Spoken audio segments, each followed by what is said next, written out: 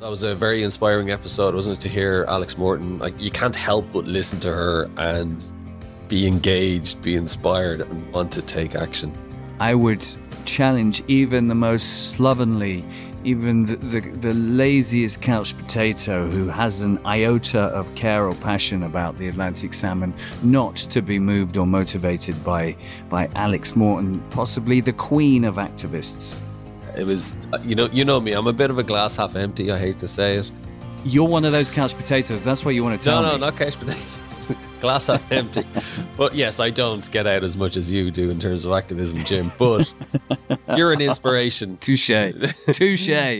But I have to say, we were doing the interview, when you listen back to the podcast with her, you just want to go, oh, I have to do something. What can I do?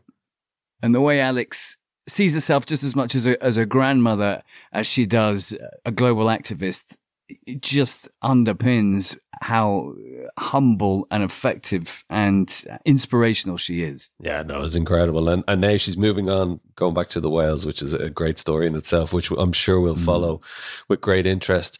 But this side of the water, Jim, for this week's episode, how to save the salmon in Scotland. We have two strong Scottish voices, advocates for the Atlantic salmon. On one side of the fence, we have scientist Dr. Colin Bull, who has done fantastic work so far with the Missing Salmon Alliance in being the architect, really, of the likely suspects framework. And on the other side, who do we have, Daire? We have got Robert Mitchell, who is ghillie on the Spey and a man with an absolute lifetime experience of working on the Spey, ghillieing on the Spey, seeing so many people catch salmon. His uncle used to be a ghillie going back. So it's a multi-generational insight and history he gives us.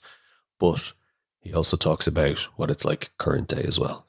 I have asked him, I put a request in, could he beam live from his ghillie hut? Because the salmon season is now open. So I'm hoping that we're going to get him live from the riverbank. Who knows? Well, I want to do a show from there.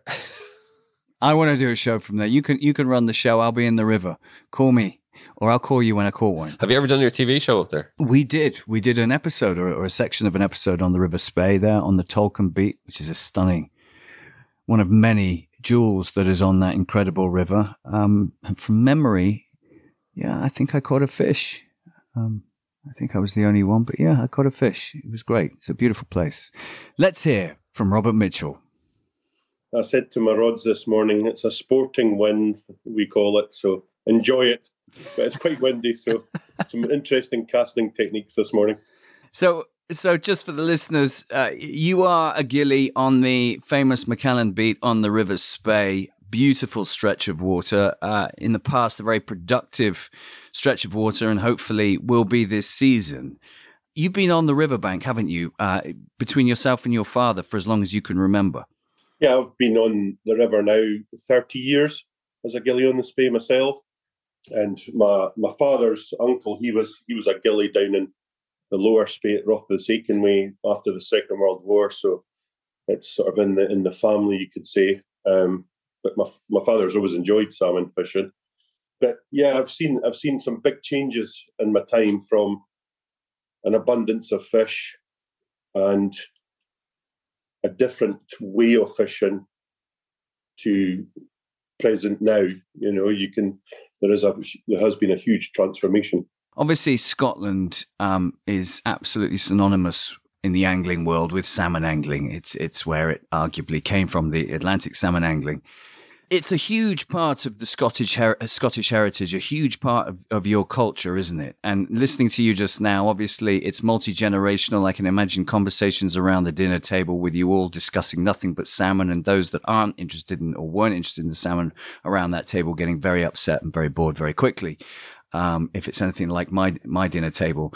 But actually, with regards to Scotland, just paint a little picture for us, if you can, about how ingrained salmon angling and therefore the salmon itself, the Atlantic salmon, is in the Scottish culture. It's obviously a huge importance, to communities, to valleys, to villages, to the people. It creates a living, for everyone. There's so many spin-offs, as we all know, because of salmon fishing and what it provides. So it's a very important fish to have. Everybody fears the day that it's no longer existing, and some people sense that day coming sooner rather than later when you speak to just local shopkeepers. People that generally don't even fish are worried about not seeing that fish in the river anymore. And I'm sure that's a great sense of feeling across Scotland at the moment, across the UK, across Europe. It seems to be. And it doesn't matter where or which culture you talk to, everybody's very concerned and worried about it. And I think it's important that everybody just gets behind everything, gets behind the worry of it and play a part in trying to improve the runs of salmon again. The days of, catching lots of fish are gone, but just how prevalent was it? How much fish were being caught? It was. I definitely experienced that when I started in the early 90s. So I witnessed that before catch and release was really coming in about. So I was at the tail of that trend where, there was 30, 40 fish a week, sometimes the big grills run. So there was 80 fish a week being caught per beat, 6 rods this was. Everything was in the fish lab. You were bagging the fish up and they're away to the smokehouse, and everybody was drinking Tio Pepe and the drinks basket was out, and the dog had a whole ham to itself in them days, the back of the Range Rover. So it was lovely. It was just a lovely way, and everybody enjoyed it. Looking back, it was just a great thing, and there was so many fish. When I started, there was a ghillie that I was working under, and he had already done 30, 40 years on the river. And I always remember him saying that there's no other fish around that there should be. So he had seen a decline, and he was talking. Of course, me back then, in my eyes, I was going, what is he talking about? There's so many fish. But for him, there wasn't a lot in his eyes. So it's interesting how every sort of decade through the years that different vintage of ghillies have seen trends and decline. From the 60s, the 70s, they talk about a decline back then, as with, I would have said, really? Yeah, it should have been here 100 years ago, isn't it, Jim? Yeah, exactly. It's an inbuilt. It seems it's an inbuilt sort of opener for any ghillie that I've had the pleasure of fishing with. It's terrible. It used to be so much better. But the sad truth is there is a lot of truth to that. And just listening to you, and the multi-generational ghillie thing, and there's a lot of you on the Spey and indeed up in Scotland that sort of have been handed the baton from their father or their uncle or whatever. So you really are part of that tapestry. Is there a concern, Robert? I know the role of the ghillie has changed somewhat and has progressed a lot. I mean, ghillie, just if you Google the word ghillie, it means serf, doesn't it? It means subordinate to the laird, yeah. Basically. Thankfully, that's changed, and ghillies, in my experience of salmon fishing in Scotland, are the most invaluable people that there are, and you can't be fishing without a ghillie, really. And they are the eyes and ears of the river, and they pass that on to the angler and vital to the experience. What is your concern? Because I know you're adapting. All of you are adapting very quickly and brilliantly to try and field this huge decline in numbers. Where do you see yourselves going if the numbers continue to fall? Well, I think it's every ghillie's fear in Scotland that there is at a point that there is no salmon. And we're at a point of low numbers where they can't sustain themselves for me to reproduce, that you fear for the future that one season, and whichever river it may happen to, that all of a sudden there is nothing returned. That cycle has come to an end. It's completely declined. That's the fear factor. When you speak to people, that's their biggest fear, that there is no more fish. And I think we're at a stage in some cases where, yeah, it's you think it's not far away. Numbers are so small and so little, and maybe less of a pedigree rivers that aren't well named. Smaller rivers that we don't know about, that you know of, that are local to you. And it's just a shame that that could happen. That could happen. That, yeah, it would be a very sad day when that comes, and you fear for the future. I think anybody has a passion for the king of fish, for that, that beautiful silver salmon that we all enjoy, that we all find magical to look at, that it's no longer here and in the UK waters, then, how sad is that, You don't want that to happen on your watch. No one does, right? No.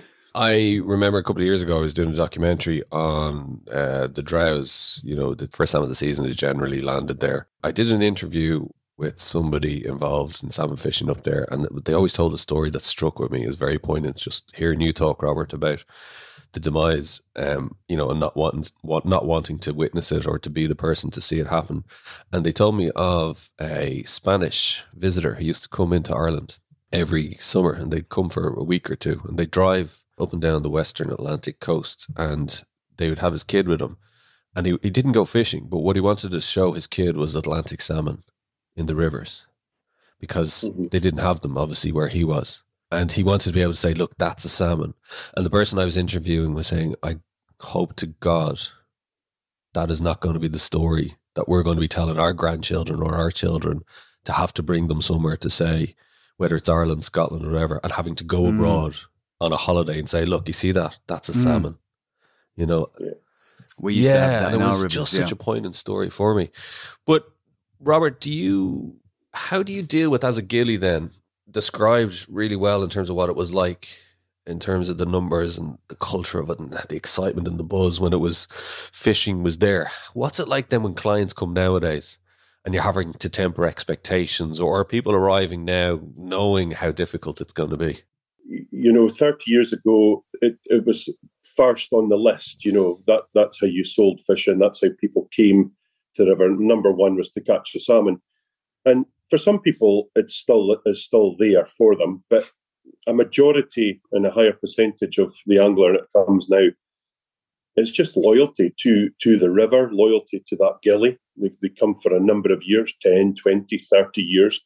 They dedicate that same week, and they keep coming back, because it's the full package. It's the whole experience. It's maybe you've got to offer other things now to accommodate that lack of fish and give people a happier time, whether it's catering or, tell them all my bad jokes that I saw on Christmas crackers at the previous Christmas, But it's you do have to work hard, And as every ghillie knows, it's not a 9-to-5 job. You're there dedicated to look after that client that comes there and humour them and do the best you can.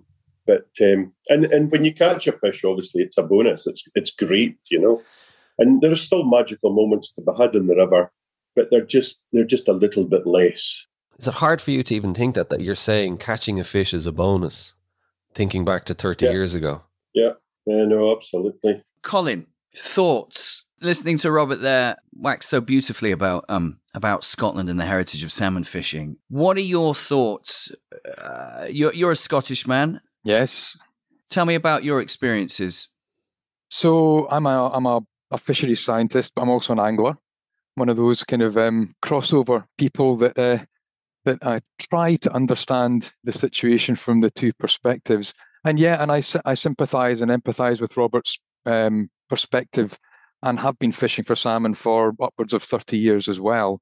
So I've kind of seen the ups and downs, the changes that have gone on in rivers that I've fished, and I haven't had the luxury to fish in some of these fantastic areas, like the Spey, for example. But I'm seeing the changes, and as part of what salmon means to Scotland and Scotland's communities, it is synonymous with Scotland PLC. It is what people come here for, as much as the glens and the highlands and the water, the whiskey. It's part of that story, and I think we have a real obligation to do everything we can to make sure that we are keeping that and keeping it for my children and their children in the future as much as we can. And I do believe that there is a future for salmon. I'm not one of the people that think it's going to go extinct. I don't think that's going to happen personally. I think we have got a long way to go to get to that point, just because of the biology of the fish itself. That is so heartening to hear. Because I am there's so many glass half empty people. I'm one of them that you hear. So we're going to delve into that, Colin, in a little bit. I just want to ask you, actually, like you were so right. It's iconic. It's the heritage. It's it's the Mecca. These are the words you always associate with Scotland and salmon fishing. And there is an obligation. I think you're right. Even the wider salmon community around the world, just wants to see if Scotland can survive and thrive. That becomes then the beacon, I think, for the rest of the salmon community around the world. Just in terms of your own fishing, like, where did you fish? What was, was it growing up with fishing? Tell us a bit about your own background there, Colin. Yeah, so I started fishing, much to my father's annoyance, when I was about 10 years old, because he had no interest in fishing at all. He was all about cars and mechanics and things, and I just could not be bothered with that. So it was fishing and down in the river, fishing for trout, local river, £5 a year, I think it cost, something like that, and pulling in trout and eels and just spending time in the river and getting to know it. And that really instilled a passion in me for anything to do with aquatic, ecology, I guess. And I spent so much of my childhood just mucking about on rivers that started to guide my career choices. And so I took that forward and maintained my fishing interests all the way through to this point now. And I've studied behavioural ecology. I've studied salmon. I've worked in fisheries positions at different organisations in Scotland and also abroad. And I've tried to kind of maintain my passion and my enthusiasm for angling alongside what I'm starting to understand about the complexities of really trying to manage that species going forwards. It's hard. It's a difficult place to be sometimes, and I do very much appreciate that it can be polarized, and people have got a lot of experience and also opinions to put into this big debate. Great. That's heartening to hear. And just harking back to what you opened up with there, and you have hope about our fish, our favorite fish. Can you expand a little bit on that and tell us about the program you're involved with regards to stocking or restocking the River Dee? My optimism really stems from the fact that I think this fish is incredibly resilient. I think everything about salmon says, wonder and adaptability and, different strategies. This fish does have an amazing ability to come back from the brink. We've done our best to try and wipe it out in the past. We've polluted our rivers to the point where there was nothing left, and yet they still come back. I think there's a resilience there that we need to work with, and we need to acknowledge that. I think our conditions that salmon are facing are dire. I think they are challenging, but I think we have to try and consider the fact that this fish takes a while to adapt to new conditions, but it will get there. And I do believe that there's enough capacity within the various different places salmon are at any one time in a year to allow that resilience to start to accommodate change. So, fish don't just do one thing. They don't all go out at the same time. They don't all go to the same place. They don't spend the same amount of time doing the same thing. And I think that's a real bonus in terms of how they can start to change in line with the climate crisis that we're facing now. So I'm optimistic. I don't think we should be fooling ourselves into thinking that we will potentially get the numbers of fish that mean the same to anglers as they always have. But I'm optimistic that we will not see the complete extinction of Atlantic salmon, because it just, they can get through.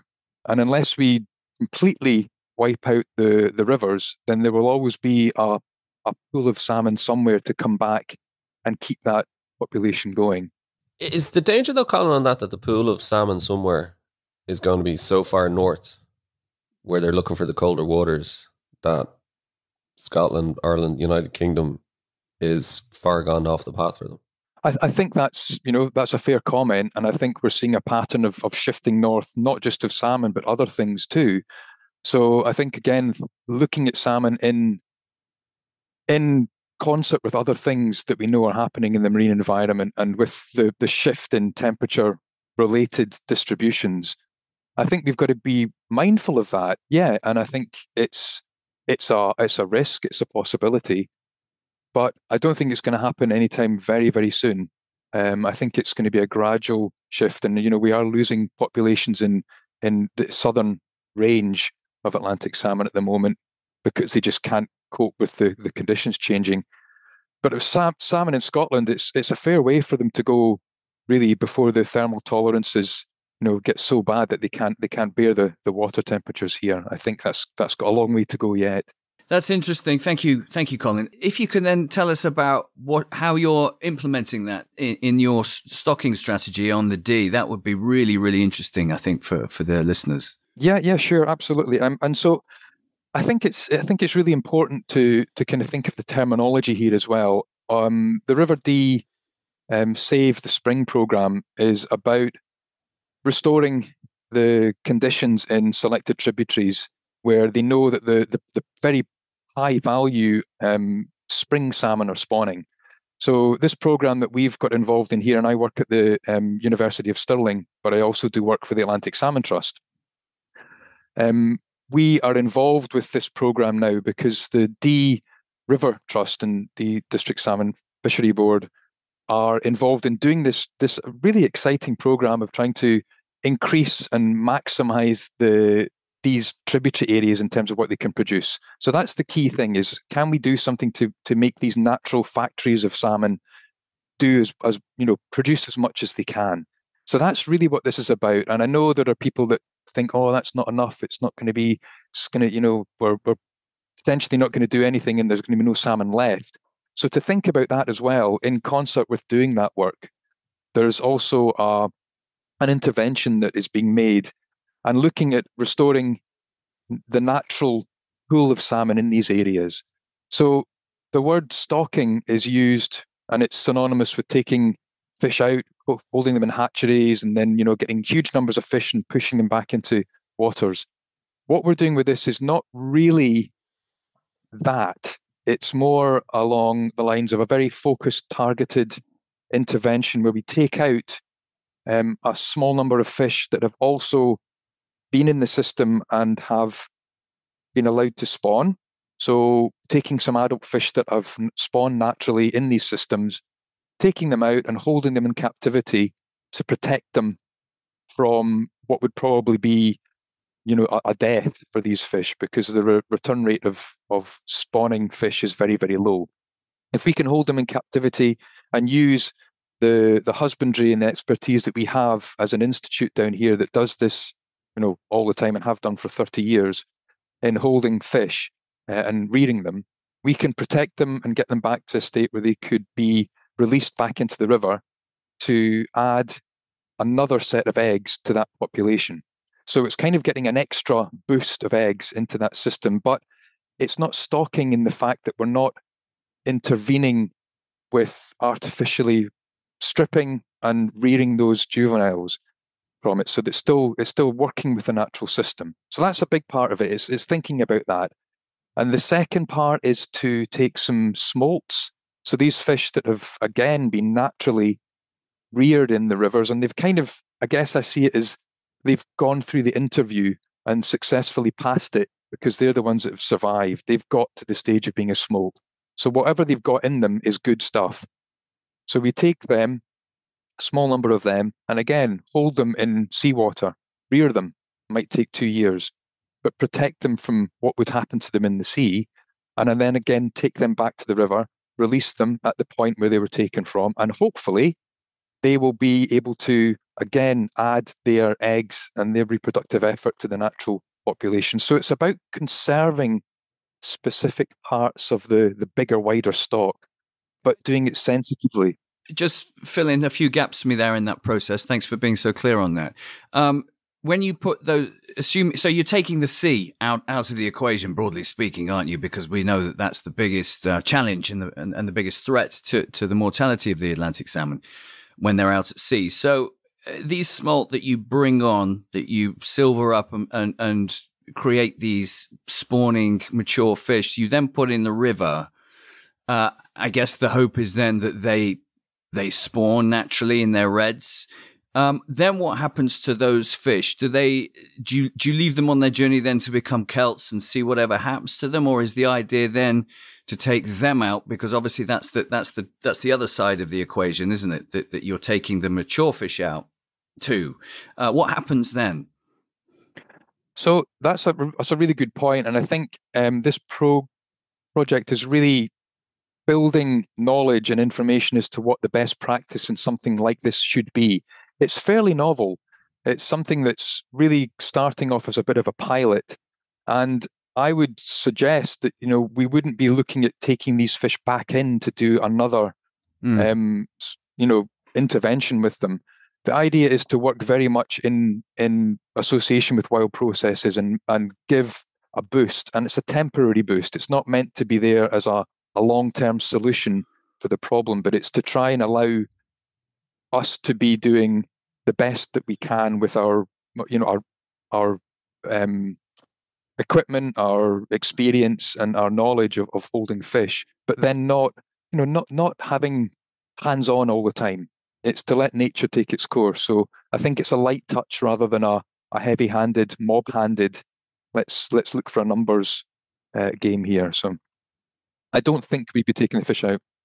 Got it. So then might there be a concern, and again, some listeners might consider this a concern, others might think it's worth the sacrifice, that those fish, because they haven't experienced life in the ocean and the challenges that faces, and they actually make it out. The lucky few make it out again. The multi-sea winters, they become kelts after they've spawned, and then they make it back to the estuaries. And they go, where out? I've never been here before. I'm in the ocean, and they're not equipped as a result. Do you think that experience the first time round that we're taking away from them is going to have an impact on their mortality? It may well do, Jim. It's something that I think we have to consider, and I think every strategy and everything you do has to have some compromise and some assumptions and decisions taken, and that's one that I think we have to take on the chin. And I think we are trying to work, as I say, with as much of the natural spawning and selection process to get the right kinds of fish and keep those kinds of fish in the system. But yes, there is an element of, we are selecting for fish, or we're taking away selection pressure. But I think in general, the return rate of previously spawned fish is so low that it's going to be a very small number of fish that would potentially be coming back from these anyway. Sure. So yeah, it's a compromise in some respects, but I think it's a well thought through limited intervention, and it's using hatchery practices as best we can, and I think that's a key thing. It's a tool in the toolbox. And just on that note as well, can I ask? I know salmon are very complicated to the listeners out there that aren't au fait with the life cycle of an Atlantic salmon. Obviously, they can come back after different periods out at sea. That's a grilse, the younger ones that have been out there for a season, and then you've got the multi-sea winter fish. Are you by proxy deciding whether that run adapts to become a grilse run or a multi-sea winter fish, depending on how long you keep it in the tank and bring it on as a spawning fish before you return it to the river? And again, a really good point. I think we're not determining that because that's effectively determined by the genetics of the fish to start with. How those genetics are switched on, and the decisions to mature, how that comes about is very much about the environment as well. And we've still got some way to go to understand that fully. But I think the fact that we're taking the fish from a population that is known to be a multi-sea winter producing population, and that we are not, the fish we take in have got all of that genetic capacity within them to begin with. What we do and what we're holding them for is quite a small part of their life, considering they've already had, as smolts, they've had 2 years in the river, and as adults, they've had 2 in the river plus 2 at sea. So they've had that selection. They've had the switches for these different strategies. They've been triggered, haven't they? Yeah, absolutely. Yes, so they've kind of gone through these various different, interview processes and survived and made these switches happen. And we're just, in some ways, just holding them in a protected environment to try and protect those incredibly important naturally spawned eggs that we can get from them. Got it. Colin, you've laid it out very clearly, and thank you for that. Because I think and I know when we spoke to Ken Whelan about this issue as well, there can be a lot of confusion in terms of stocking, hatcheries, ranching, all these kind of terms, and they kind of become a catch-all. Some of the criticism we've heard, in terms of, you mentioned stocking, and this is from scientists. You're a fishery scientist. This is from scientists who are coming out saying you can't stock, you can't do hatcheries. It's gonna, it's gonna have weak fish. They're not going to survive. It's been proven not to work. So what's the counterpoint to that? I think that the studies that I've read and the accounts of, really looking into the effectiveness of traditional stocking, which is, thinking about taking the whole of the system out into an artificial setting and stripping fish by hand and rearing the eggs and putting them out. I think the evidence is fairly clear that if you do that, the success rate is very low. There's a possibility that you're going to be putting more pressure on the fish that are in these systems, and that it's not a solution to the problem. It can be a temporary way of boosting numbers after a particular event that's wiped out fish, Gyrodactylus, whatever it might be. But as a long-term solution, when you look at the numbers and you look at what the real impact of that activity on the stock is, it's not effective. So we need to think around that, and we need to think, okay, that's some lessons learned. We can take parts of that and we can interact with our understanding of behavior and selection and genetics. And maybe we can target that for different parts of our stock or different parts of the life cycle. And that's exactly what this Save the Spring is trying to do. It's about a conservation rather than a boosting numbers for the rod type of approach. So you can do that, and we know it works. Ranching works, right? In some places, you just need to go to the Ranga or, the Delphi and see that in operation. But that's for a fishing, perspective. It's to keep the fish to the rod. It's not for conserving Atlantic salmon. And I think we need to make that distinction really, really clear. I totally agree with that. And I've spoken to fishery scientists who've made that point. And it was the one point that really kind of hit home with me when I tried to understand the issue is, if you want angling, you can go down that hatchery, stocking, ranching route.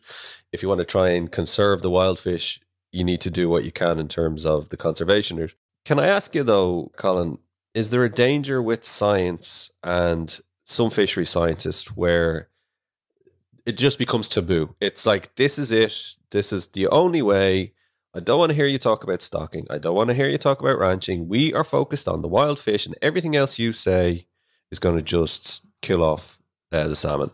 And that there's not enough nuance. It's in one way, both sides of the equation are too black and white, I think. And I think science, would you agree that one aspect of fishery scientists are too black and white as well? Well, I'm not speaking for the entire population of fishery scientists here. I'm not going to presume to do that, but I think within any discipline, there's going to be different points of view and different experiences and potentially different motivations. But I would be pretty surprised to think that objective fishery scientists are saying no to all of these things just because of previous experience and not thinking of how things adapt. Our techniques are changing. Our ability to do things more sensitively and with more information is improving. We use technology. Technology is not going to save salmon, but it's going to help us to understand what we do and make it a lot better. And I think that's something that fisheries scientists are moving forward with. And there is the discussion now about how to use the methods and understanding to do targeted programs that could help and reduce declining stocks in sensitive ways. But let's not get sidetracked with, the stocking is going to save things, because I just don't think it is. I just don't think we're going to get there with that. Interesting. I mean, so insightful. Thank you, Colin. Just to before we move on to bring in Robert and his views on that. So, if you're saying you don't think stocking is the silver bullet, is what I'm hearing, then I'm guessing that what you think it is a temporary measure. Then why are we doing it? It sounds like what we're doing, just buying a few more years or more, in the scale of things, a blip when it comes to the salmon's evolution or the salmon as a species, whether it's going to die out or not become endangered. You don't think it is, yet stocking isn't going to be the silver bullet. Climate change isn't going to be reversed anytime soon. What else can we do besides stocking that is going to help the salmon achieve what you want it to achieve? Very good point, Jim. I think that we've got to consider a range of things that are going on. Stocking or anything to do with the artificial supplementation of stocks is just a tool in a toolbox. It's something we can pick and choose from, we can adapt and refine and potentially consider using. But it's not going to be the thing that will maintain salmon as a species. I think salmon will do that themselves. They will change and adapt in time. But what we're trying to do is to give a bit more time. We're trying to think of what we can do to intervene and keep that at a level that's at least acceptable. And I think there's an issue here between the expectations of the fishing community, as I'm part of it, and I want to get more fish to the rod. Clearly, that's what people want. Fisheries scientists want the same thing. We want healthy populations that have got a surplus for fishing. That's what it's about. But we've got to think of the right methods and techniques. So habitat restoration is something, thinking about what we can all do to try and halt the rise in temperatures. That's something as well. We can't disassociate from that. Sure. And we can use some stocking strategies in the right place at the right time. And are you an advocate then for potentially splitting both things? So you talk about wanting to bring the fish to the rod, as we all do. Would you disassociate that as a separate challenge to conserving the wild Atlantic salmon as a species and go down the road of potentially carving up the rivers, the catchments, and going, these are for the anglers. We can stick hatcheries in here, like the rivers you've mentioned in Iceland and Ireland and beyond. And these rivers here are going to be purely for the conservation of the species. They're all about restoration and potentially a little bit of stocking here and there to give the salmon the space and a little bit more extra time, shall we say, to bring their reserves up. Is that something that you think it could be the future? That's above my pay grade, Jim, to be perfectly honest with you. I would love those discussions to be happening. I would love that to be happening in an informed way and for those people to get around the table. And they are happening within the wild salmon strategy discussions here in Scotland.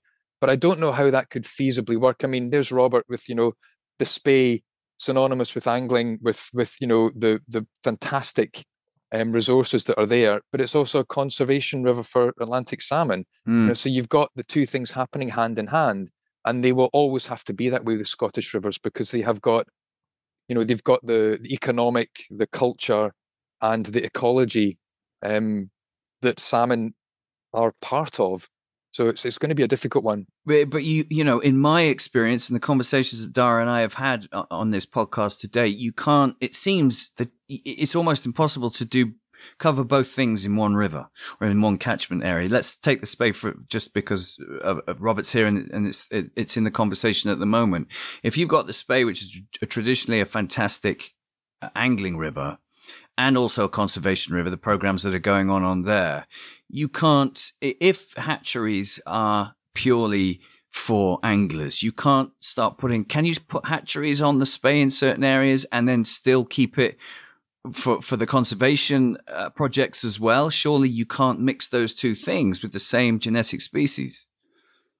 Well, I think that's the key here. I mean, Robert will know about this as well. I mean, these fish that you have in the Spey, although they're all called Atlantic salmon, there's a lot of different types of salmon in there, I believe. You know, you've got not just the fish that come back at different ages, but they go to different places. They've got, different body shapes. There's all sorts of things that go on with these fish, and there are subspecies within there, I think, or types within there. And I think we need to move more towards managing individual parts of these big river systems much more wisely, and thinking on that level rather than whole catchment numbers, because that's what the fish are. You'll get growths that go to certain tributaries, you'll get multi-salmon to go into others. So think that through and use the tools appropriately at the right scale there, and we've got a lot more to play with. So maybe see each river as having a diverse selection of Atlantic salmon species within it, rather than just the one strain, and try and sort of figure out what they are, separate them, treat them dependent on what their needs are, I guess. I think, the conservation objectives need to be thought about from that subpopulation level, and then the actions need to be geared towards those particular agreed objectives. And that can involve, the angling community, and, there's an amazing resource there for us to collect information from the angling community as well that could help move that whole thing forwards. So it has to go hand in hand, I think, but I strongly believe that, the future of healthy salmon populations in Scotland might not be wise to think about getting back to numbers that people want or think that the angling has been in 30 years ago. And we've had cycles in the past. And back in 1908, people were talking about the demise of the grouse populations. It's not something that's new. We've had these before. Sure. It has happened. Robert, you've heard Colin there explaining thoughts on the conservation and how it can be improved. What's your thoughts on it? A lot of what Colin was saying, I would tend to agree with. Obviously, everybody has their own opinion and views on it. I think one of the things that we fail to mention a lot of the times, and maybe in modern times it's a bit more difficult, but we also have a predation problem for these fish. It's great, the experiment that the D's doing, the last, the spring run to improve that. And the Spey's doing a similar thing as well with the River Dalnain, where they're going to, winter kelts on and bring on smolts onto adult fish. So they're going to do a similar experiment as well. But, it's all right doing this, but if we've got things that, if we've got things there that's potentially eating them and they're not quite making it to the sea, that's always a difficult situation to have.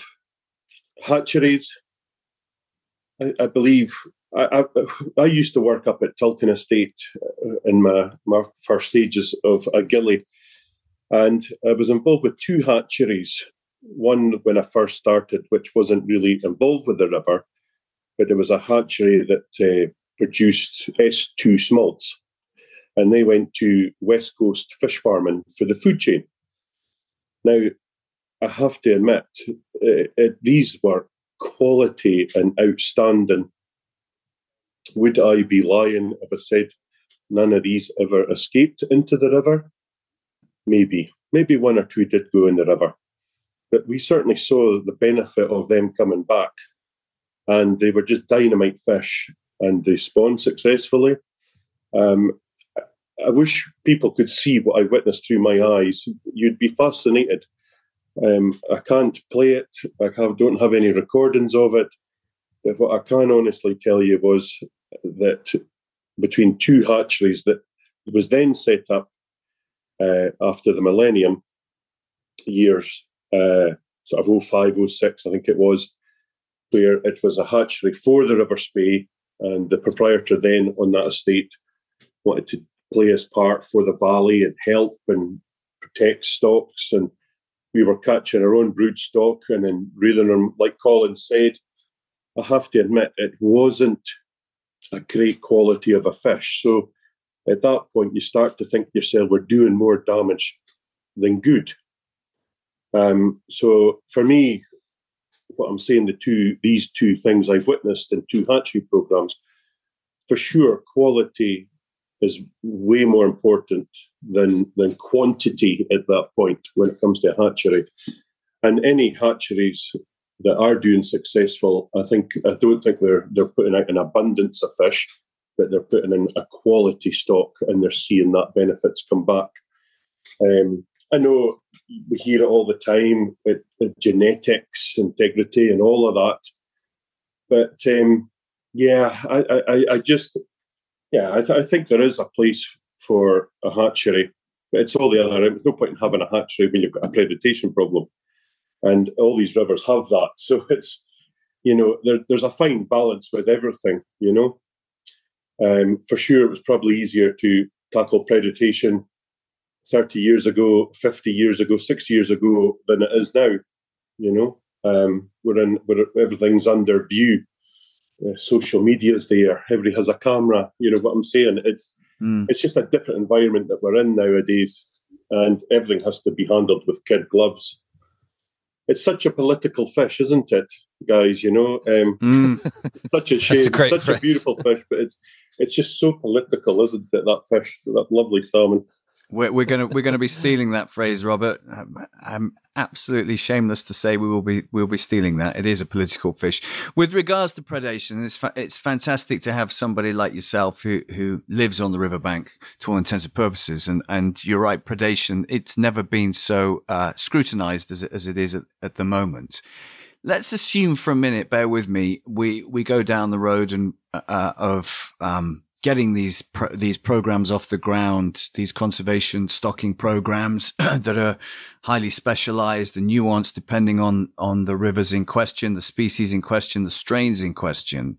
It's one of the likely suspects, isn't it, Colin? Which I know you've been an architecture of for the Missing Salmon Alliance. Predation is one of the likely suspects that is a challenge for bringing the salmon numbers back up.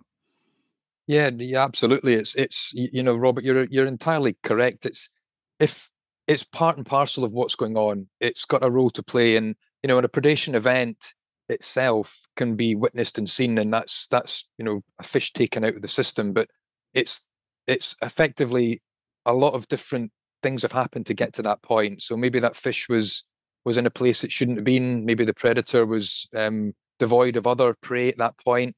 Maybe it was a slightly weakened fish because it had poor rearing conditions or lack of food.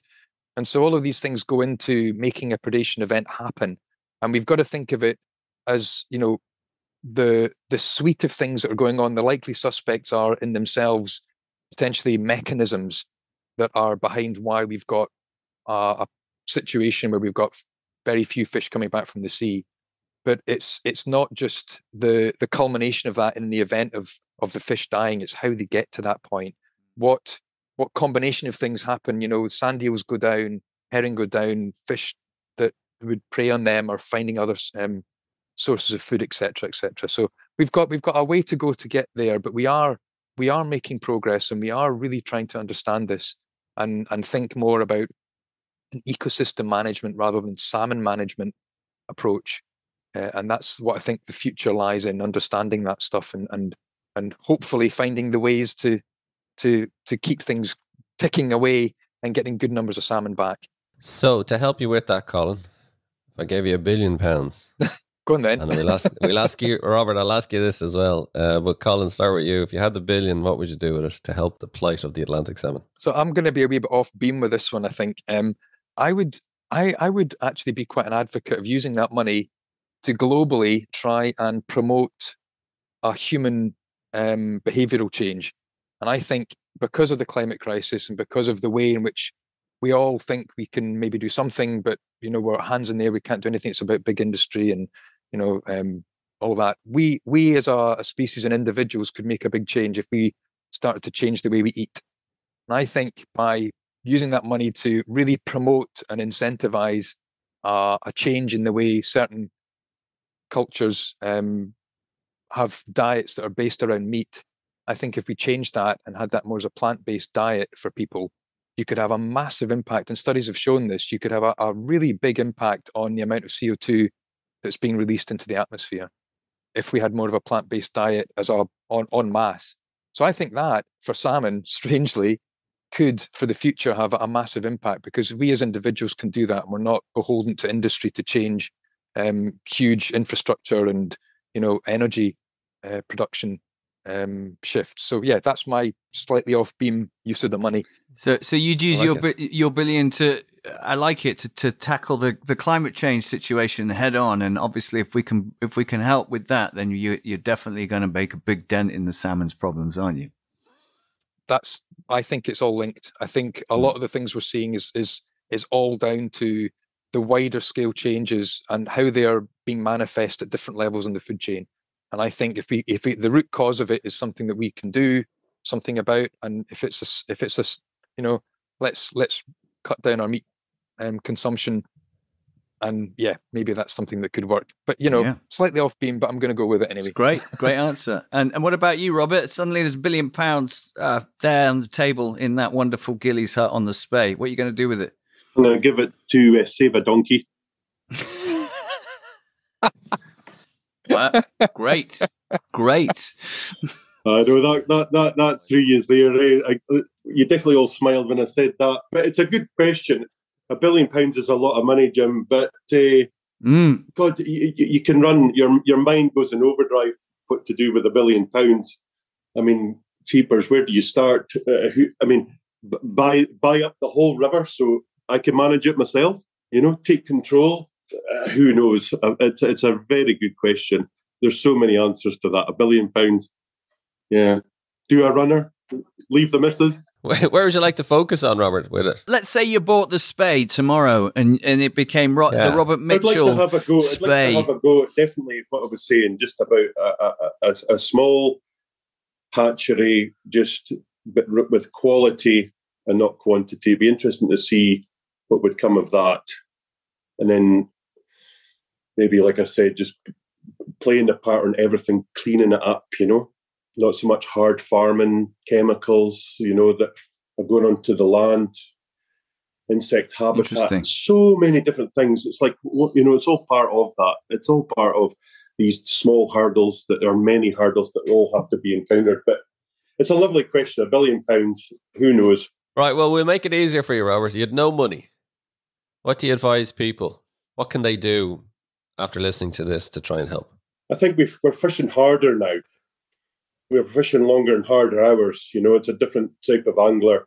Just reduce that hours, that rod pressure, that lining of the water all the time. It's really fish hard because there's less fish. Just give them a chance just to breathe a little bit, But I know everybody does treat them with respect, all over the river system. But I would I think we should just not pound them as much as we're seeing up and down the river. COVID times, there was nobody allowed out. Nobody was fishing, and it was like almost stepping back in time. And my house is right on the riverside, so you can just walk out the door, look over, and you could see the benefits from that as well. Not human impact. On Mother Nature. Completely, birds nesting 3 times instead of once and things like that. You could really see a difference that year. And then, of course, everybody had rich spoils when they did come to the river, That's interesting to hear a ghillie say that as well. Thank you for your honesty there. Don't fish as intensively. Let these fish breathe, give them a bit more space, give them more time to rest. Thank you. That's really good of you to say that, Robert. Colin? That's a good point, Robert, and I would echo that as well. I think it's good to release that pressure a little bit. I would actually, with no money, I would suggest that people keep up the pressure on the campaigns to try and clean up our waterways in terms of pressure on water companies, pressure on regulators to try and really put the frighteners on people that are still putting these and allowing pollution to go into our waters, because there is no excuse for it now. We have the technology, we have the ability to stop that, and I think that is just it's a horrible, ugly part of what we're trying to deal with. And so it doesn't cost people to lobby and to put the pressure on, but I think politically that would be a good thing for salmon, certainly in the UK. And yeah, we've got to keep that going. And as Alex Morton said in the episode we did with her, she says, activism is great for your mental health. There you go. Sticking it to the man, it always feels good, doesn't it? Definitely. But yeah, it's just one of those things that I'm staggered by the stories and the things that you see going out there, and it's still happening. So it just shouldn't happen anymore. Couldn't agree more. Final question to you, Robert, first. It's your last day on Earth. But the rivers are full. It's like they're not full, but it's 2020. You know, there are fish you're going to catch. Where would you go, and who would you go with? For me, so far in my career, all the magical moments I've had is on this river. It's been very generous to me, this river. I've had some rich, spoiled moments. So it would have to be this river, and it would be with my father. I've fished with my father all my life so far, and we've had some great times. So that would be me right in my happy place. Love it. And which beat, can I ask, because I know the Spey quite well, which beat would you be on? You know, I have to say this as well. I've fished the whole River Spey. Now, I've been so lucky, and I've had wonderful invites from different clients and ghillies up and down the river. So I have fished the whole river. Now, I really mean this when I say this. There's not a bad bit on this river. The whole river is a beautiful, majestic, classic fly fishing river. And it is one of the greats around Europe, is the Spey for me. And I've fished a lot. I've fished in Norway, I've been to the Alta, and I've done it all. But this river really, for me, can stand out. I'm not saying it's the best or it's the number one, but I have to be honest, it does just have something a little bit more majestic and magical than others. For me, I've had some great moments in my time here at Macallan, but I would have to say, if I could fish, I think Tulkin D-beat, when I worked on Tulkin D-beat. Great beat. The wood pools were very famous. You can dig into a lot of old books and McCorkadale's time and, you know, his 40-pounders that he was catching in the day. I would say that. I think that's the right height, mid-May, them wood pools. Yeah, treasure. Special place, isn't it? Phenomenal. Special place. Very, very, very exciting. Yeah, I can vouch for that. Thank you for sharing that, Robert. And yourself, Colin. Sorry, I'm in a dream state now after that description. I'm like, I want to be there. I'm looking out the window at the Dreich rain, like, oh, May on the Spey. Yeah, that's very good. I've got a kind of a dream that I would love to go to Harris and fish some of the lochs for the salmon there. So maybe not Kinnaird River, but obviously connected. And I'd just bobbing about, fishing the dapper, just putting fish up and getting them on the surface when there was abundant salmon and sea trout about. A day out in a good breeze, getting the midges away, and just loving that time in a boat with a good pal of mine, Alistair, and probably my boy there, my son Jack, who's 10. Taking him out too, so he can see what that's about. Maybe he could ghillie for us. That's it. We could get him. he could do the rowing and we could do the fishing. And I would love a day out on somewhere like Amansui or something like that, and seeing what that's all about. And that would be a dream for me. Thank you both. Been brilliant chatting to you, Robert. Political fish. We're copywriting that. Yeah, if we can use that. Sorry, mate, it's ours now. That's the phrase going forwards. And Colin, I think you've set it out very clearly in terms of the conservation methods needed. And for me, the key word out of what you said is the targeted. Yeah. And how science has come on, right? We know that science has improved and there's different elements now that can be used. But if it's done in a targeted way, that can make a difference, hopefully, going forwards. Yep, thank you. Yeah, and it's been really nice speaking to you guys, and really appreciate it. Thank you. It's just so wonderful to have two authentic Scottish voices on our show.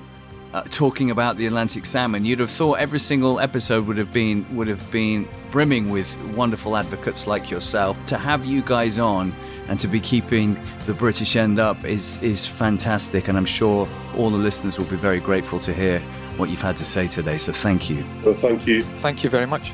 Coming up in the next episode of The Last Salmon, we talk to Charles Clover, one of the leading environmental journalists of our generation, and more recently founder of one of the world's most influential oceanic NGOs, the Blue Marine Foundation.